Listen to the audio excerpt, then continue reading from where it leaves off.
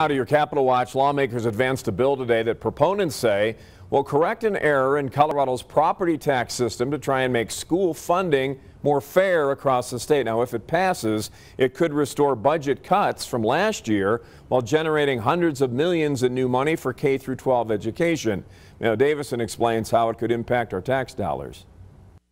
On a 6-3 vote Wednesday, members of the House Education Committee advanced a bill sponsors hope will make the state's K-12 school finance system equal across districts. It will ask the Colorado State Supreme Court to make a determination if the Colorado Department of Education made a mistake back in the 1990s when it started allowing or forcing property taxes down in school districts. Right now, taxpayers in different school districts pay different rates, and a good chunk of the state's budget is used to take care of the rest. You can be on one side of one street and pay 27 mills into your local education system. You can be on the other side of the street in another school district and pay 15 mills. Democratic lawmakers say the current system sends more money to wealthier districts in the state. There's no rhyme or reason to how these mills were set when we froze them.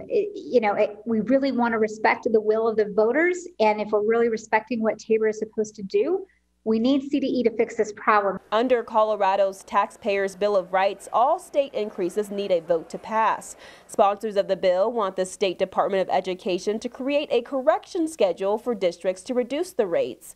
But others say this isn't the right solution. So it doesn't provide equity, it doesn't change the school finance formula. So right now as a state, we actually subsidize Aspen.